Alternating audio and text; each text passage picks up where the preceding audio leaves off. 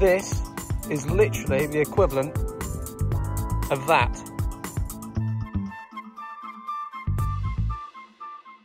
Hello everyone, welcome back to Below Par, myself Joe Lavery. So today you join me on a video that I'm extremely passionate about, I know Joe's extremely passionate about.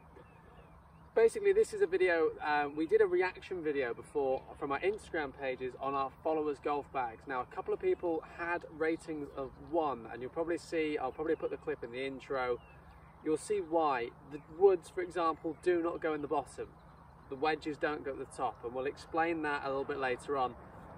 What we're going to do though is I'm going to run you through how to actually set up an entire golf bag. So we'll go through what each pocket is actually for, and then we'll go about setting it up so that you've got all your clubs in the right place and then you understand how your golf bag works. So I know for a few of you that play golf regularly this might seem really basics, for others it's going to be really helpful. So guys, if you do enjoy the video, please do make sure to hit that subscribe button, make sure you like as well and leave us a comment down below.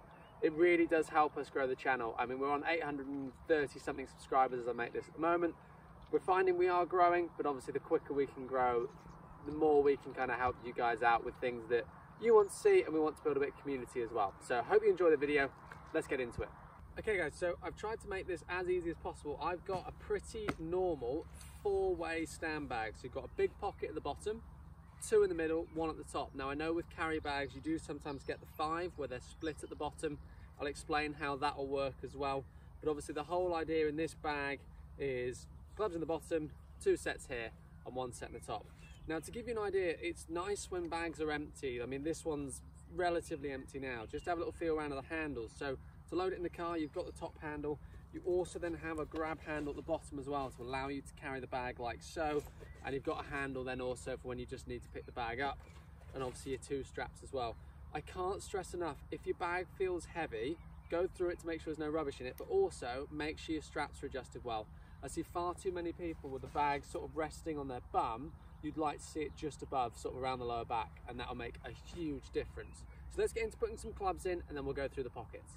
So let's start with clubs then. So I've put woods, putter, irons, then wedges, and then an umbrella, and we'll go through why I put an umbrella. It's handy just to know exactly where it goes. I see so many people putting an umbrella in this part of the bag and it scratches all the shafts and just makes them not look as pretty, but also can actually damage it as well. So let's kind of get into it. So let's start with the woods. So for me, woods always in the top.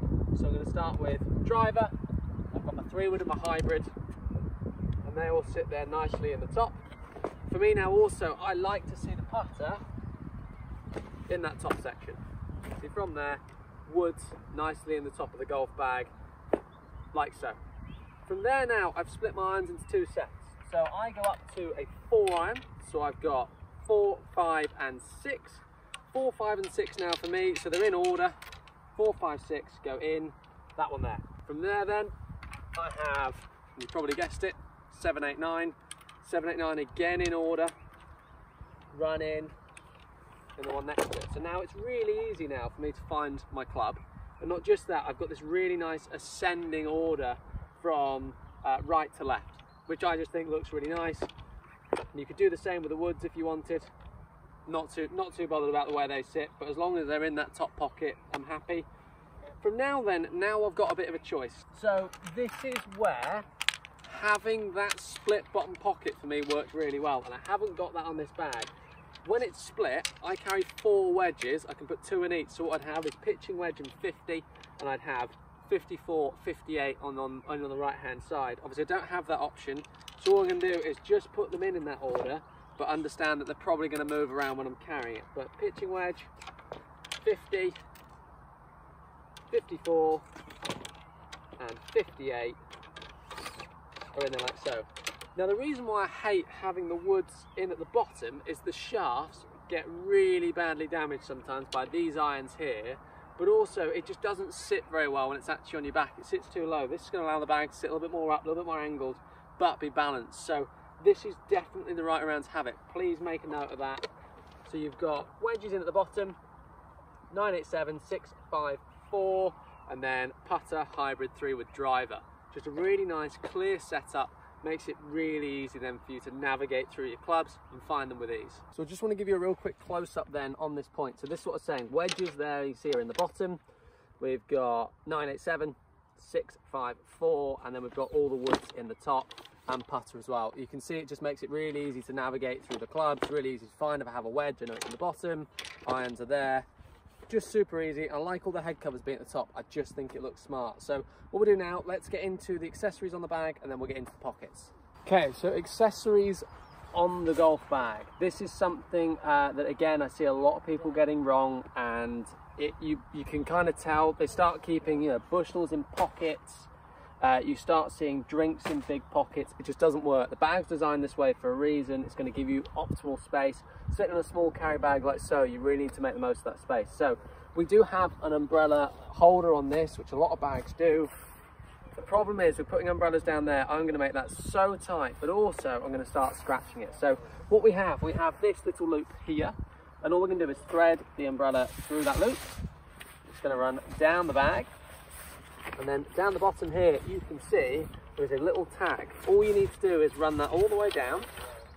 It then clips into that little tag there, like so. And then just a very simple tightening of this loop there now holds that in really securely.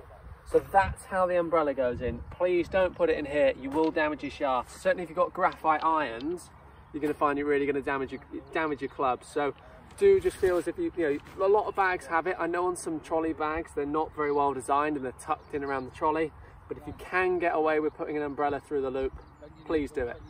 So we've got the kind of normal accessories you'd expect to see. So I've got my rangefinder, I've got a towel, and I've got a cleaning brush. Now for me, I like to keep the towel and the cleaning brush together. I just think it's useful to know exactly where they are. Luckily this bag has a nice little hook. A lot of the ones have little metal hooks. This one's just made the same material as the bag. All I'm going to do is clip that on like so, and it's as easy as that to fit in. If you're not happy with it dangling on the floor, you can always put it through the irons like so. That's sometimes a nice way of doing it. Certainly if you don't want your irons to clang together, rather than buying iron head covers, just sit them between the gaps there. They now won't really move in this section and those won't move either, so that's something you can do. I'm not too worried, so I just let it dangle. The second thing then is just the Bushnell or rangefinder, whatever it is you're using. That for me again just clips in that same section like so, and that's it. That now is connected on my bag. Always know where it is, get used to that habit being on that side, and then clean clubs after, easy. So now we get into pockets. So this bag has 4 pockets overall. You've got a side pocket, top pocket, big one, and then the little zippy one here. Now the amount of people I see that carry balls and things in that right or the sort of left hand pocket here, it's not quite, it isn't the right place to put it. You're going to find your bag is going to feel quite heavy, a little bit off balance. I like to kind of put things on top. So the way we would do it is I would grab the golf balls and I put balls in this pocket here on the top. So golf balls, I've got things like gloves, they go in there, old scorecards, got a wet weather glove. Now inside this bag, how are you going to see that? I have also got a little area here. I use that for ball markers. So I've got a load of ball markers in there, so they're always really easy to find. There's nothing worse than going up to your tee time, not being able to find a ball marker by the first green, then you've got to ask somebody for a coin if you haven't got your wallet on you, so it just all looks a bit messy. So I like to have them in there, and then Sharpies, those sorts of things, I can put them in there as well so I can mark everything. But yeah, so for me, balls in there, glove, card, really easy to find, and I can find all of those on the first tee. What I like to do, I like to keep the tees separate. So for me, I'm putting tees in here at the moment, tees and snacks really. It means that I'm not kind of looking through my golf balls. Tees just go in there, and then chocolate bar, whatever you snack on during the round, goes like so. I like to keep my drinks close to my snacks, so I have drinks pocket here, and that's what's in there. I try to avoid putting drinks in the big pocket. So what I find is by putting drinks in the big pocket, I've had it before where these sort of bottles have leaked, goes straight through all the stuff, makes everything wet. If you've got to change the jumper or waterproofs in there, the worst thing you want is it's raining outside, you think, oh, I'll put a jacket on so nice and dry, and your drinks leaked all the way through. So just put it on the outside, just makes it just that little bit easier. The larger pockets, So the large pocket then here, I put things like waterproofs in there, jumpers. I also put valuables. So for me, I put valuables in there, I put them in this little pouch.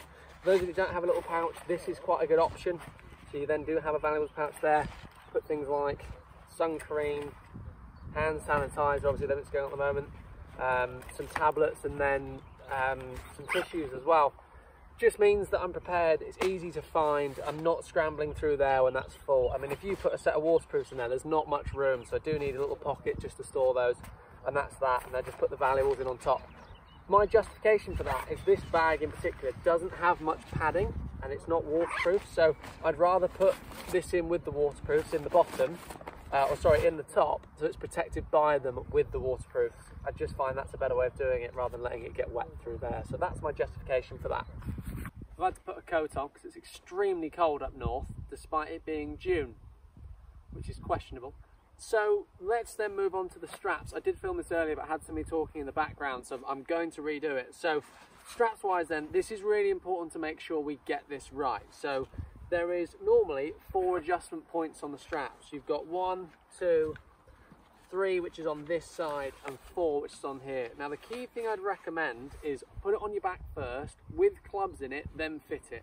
So many people I've seen before going into shops, they put a bag on their back with it being empty and go, it doesn't sit right.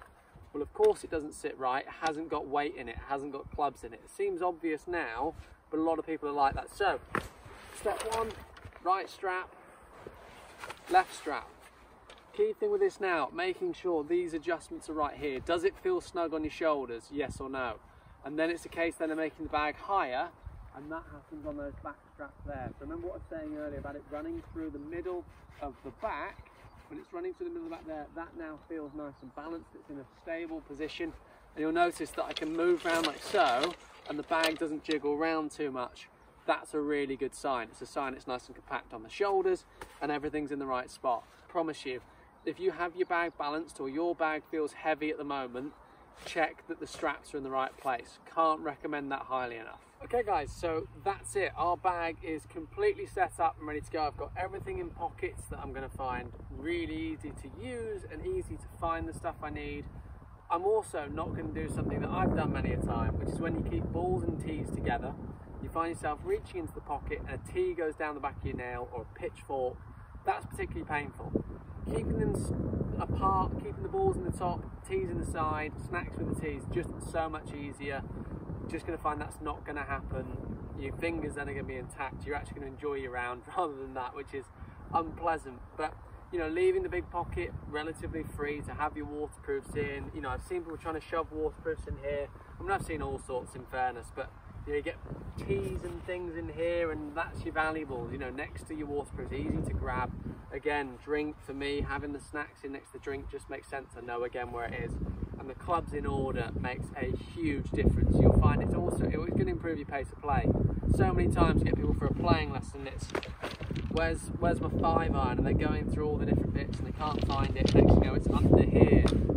You know, it just looks better, it's smarter, they're in order, it's in the right place. So guys, thank you very much for watching. If you have enjoyed this video and you have found it useful, please do subscribe and like and comment on this video. It makes a huge difference to myself and Joe. We're really obviously trying to push things forward, so we really appreciate your support with that. If you can share it with friends as well, that sort of thing's amazing. But guys, thank you very much for watching, and we look forward to seeing you very soon.